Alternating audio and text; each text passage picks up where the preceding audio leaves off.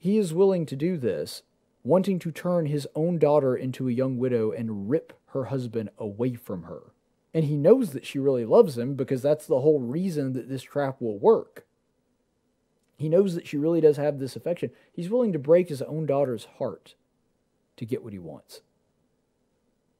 Saul's come a long way from where he was earlier in the scripture,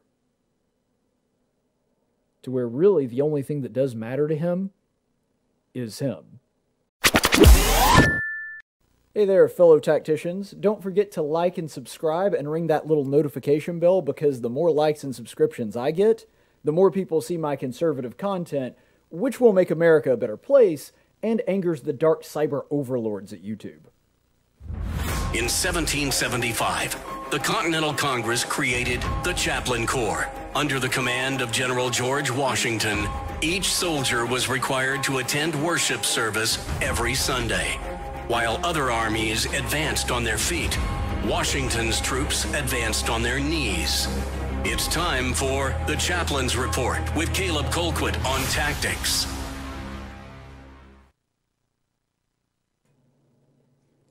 Today's Chaplain's Report, we will be continuing our series in the book of 1 Samuel. For those of you that may not have been around for the last Chaplain's Report, Saul is now plotting against David. So we have moved from David being part of Saul's inner circle, being basically somebody that's like a member of the family. He's his son's best friend. He's buddies with all the people in the castle. He's gained some fame and notoriety around the country. He's actually doing missions and going out and fighting people in the name of Saul. And so he's gone from being part of Saul's inner circle to technically still part of Saul's inner circle, but also somebody that Saul has repeatedly tried to kill. So this is not a good place for David to be. He is in danger because the king of Israel, the most powerful man in the country, is seeking his life.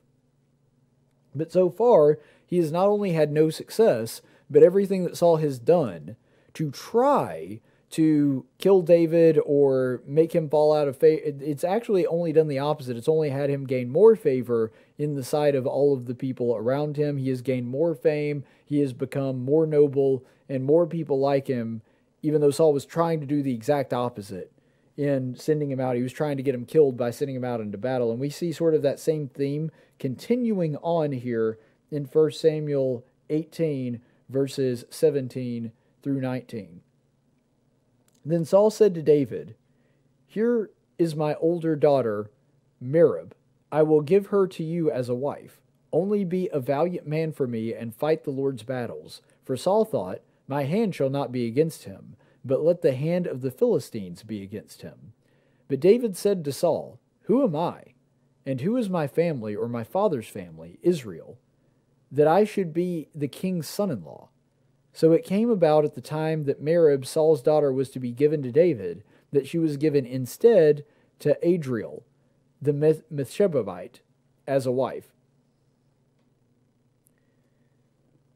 You know, David is just absolutely awed by this. He is shocked and honored that Saul is even considering him as being a member of his family, to marry into their family and be the son-in-law. David's just sitting around like, I'm from some backwater hick town out in Bethlehem.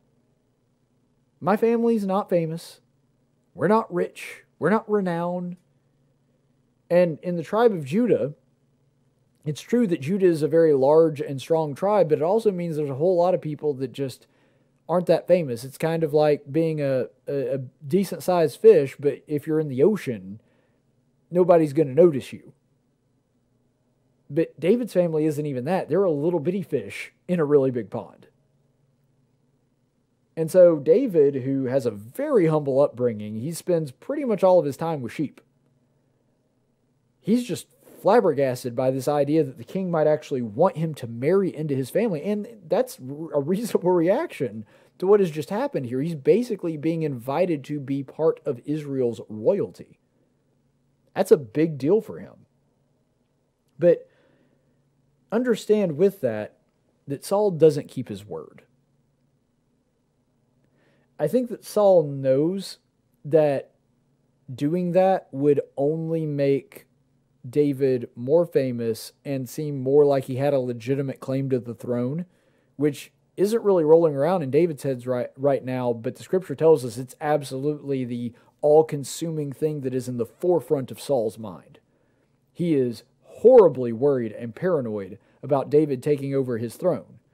And so the reason that you see this event where Saul promises David to be his son-in-law and marry his daughter, but then all of a sudden backs out at the last second and has her marry another guy, it's probably because he just, as he says in this verse, he wants the Philistines' hands to be against him. So he wants to basically hold his daughter out there as bait and say, hey, if you do what I ask you to, you go out, you kill a bunch of Philistines, you work in my army, I'll give you my wife. And then David goes out and does a bunch of that stuff, and then, we kind of forgot about that, and we just kind of married her off to this other guy. See, that's what's happening here. Saul wants to hold her out as bait, but he doesn't want to actually give her to David, because when he does that, he knows that that will just strengthen the seeming tie to and claim to the throne for him. And so Saul is not only deceptive in the sense that he's trying to kill David, but he's also deceptive in his word as well, that he's trying to simultaneously act like, oh yeah, David, and we're such good friends. Also, go out and do a whole bunch of stuff for me that's very risky so you might die. Obviously, that's not what he's revealing here, but he's trying to have it both ways. He's trying to make it seem like they're very close, and simultaneously, and from a strategical perspective, it's actually very smart that he's keeping his enemies close like this, or at least someone he perceives as an enemy in this sense. But I think that this should reveal a couple things to us. First of all, Saul is still way too concerned about what people think about him. Because again, he is the king. If he wanted to just kill David, he could. But this is one case where being concerned about what other people think about you is actually leading to a good result. Now, the intent of his heart is the same. His sin is the same. As Jesus reveals to us in the Sermon on the Mount, contemplating and scheming of killing somebody in your heart is just as bad as doing it in real life, because the evil is still there inside of you. But he's not going to just come out and straight kill David, because he is still concerned about what other people think of him. And so because of that, he is trying to take this sort of half-hearted approach. But at least that is the sort of social responsibility is keeping Saul from acting out his darkest impulses. But it should also reveal to us the evil that is done cleverly is just as evil that is done obviously.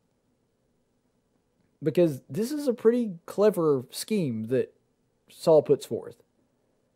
And David essentially does the same thing with Uriah. Years later, when David wants to have Uriah's wife, he strategically sends Uriah out to battle so that he might be killed, and then his wife would be available. It's a horrible thing and a terrible time in David's life where he basically becomes Saul for a little while and does a similar thing. They both do it very shrewdly and cleverly, but ultimately, the evil is just as bad if they had done it themselves. In fact, we have David actually understanding this and repenting, that he says that it is as if his own sword is the one that pierced Uriah. You see, whether you do it shrewdly and do sort of the Rube Goldberg approach where you get the end that you want to, but you do evil to try to get the result that you're wanting, that's just as bad as if you do it yourself, obviously to where everybody can see. And so Saul doing this, it's no less evil than what David does and actually succeeds at, or no less evil than if he had just gone out and killed David himself. So let's go ahead and look at 1 Samuel 18, verses 20 through 22, the follow-up to this. Now Michal, Saul's daughter, loved David. When they informed Saul, the thing was pleasing to him. For Saul thought, I will give her to him so that she may become a trap for him, and that the hand of the Philistines may be against him. Therefore Saul said to David, for a second time you may become my son-in-law today. Then Saul commanded his servants, speak to David in secret, saying, behold, the king delights in you, and all his servants love you. Now then, become the king's son-in-law. So now Saul has already offered one daughter to David and then taken that offer back and had her marry somebody else, and then finds out that he has another daughter that fancies David and goes, maybe I could use her as a trap for him as well. I want you to take a step back and think about this.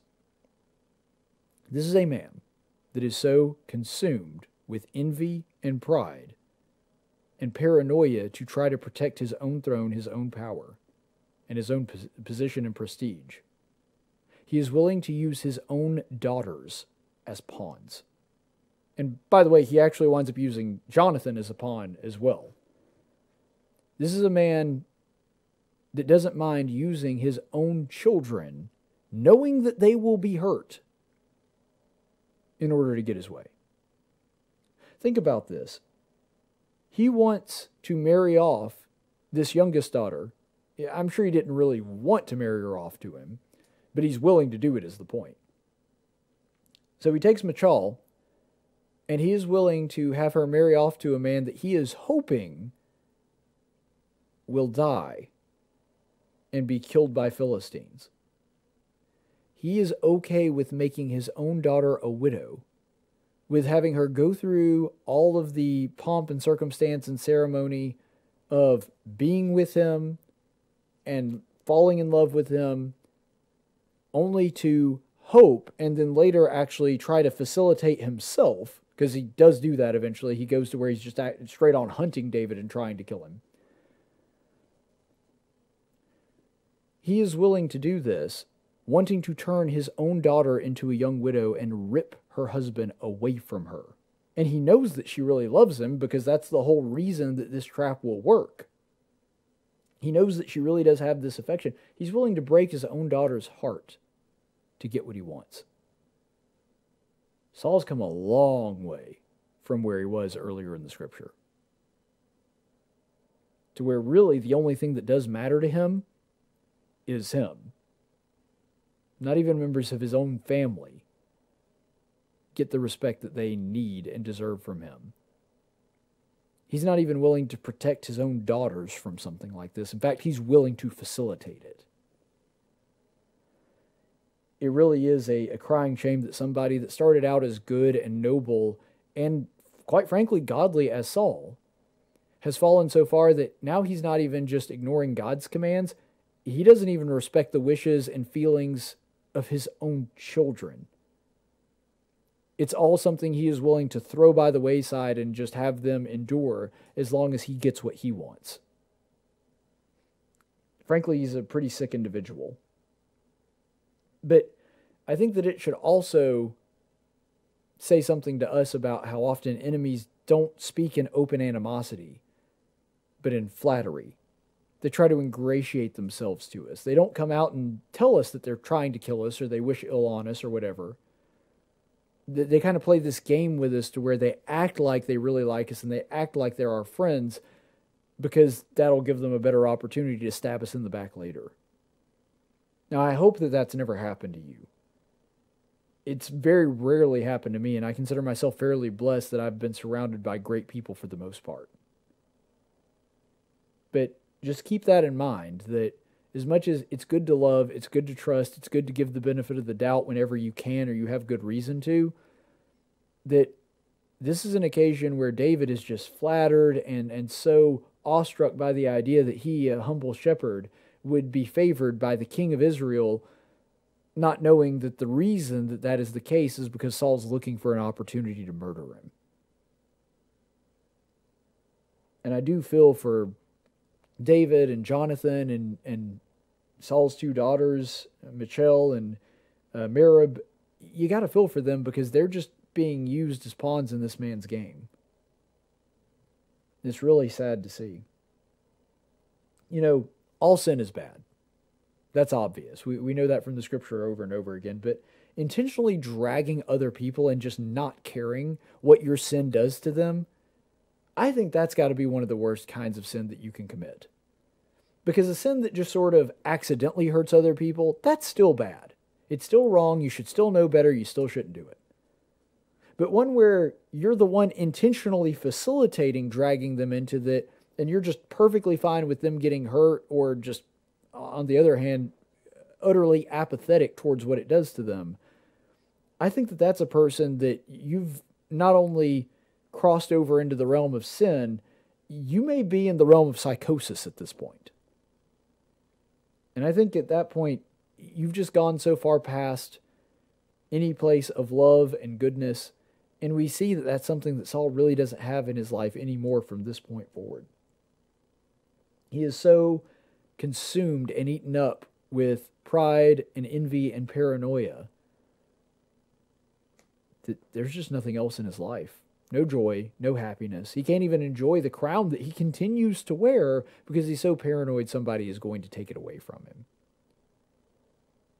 Did God do that to him as punishment? No. God didn't make him do all those things. You see, he did it to himself. When he stopped following God and stopped doing what God would want him to do, that's what Saul's life became. And it's truly tragic, but we can fall into this same problem. If we're not careful, then we too can fall into the kind of sin where we don't even care how it affects other people. That's a bad place to be. So if we want to avoid this, we have to do what Saul was unwilling to do. And that is to be obedient and consider how our actions affect others. And to, as the Bible commands, to esteem others better than ourselves. Stay the course, friends. It's not exactly a secret that YouTube really doesn't like conservatives, so I'm asking for your help. I don't want to stick it to them. I just genuinely want to show them that conservative voices do matter, and that there is a big, passionate audience out there that wants to hear them. So give us a like and subscribe, remembering to click the notification bell, and show YouTube that you do want more content like this. Sincerely, thank you.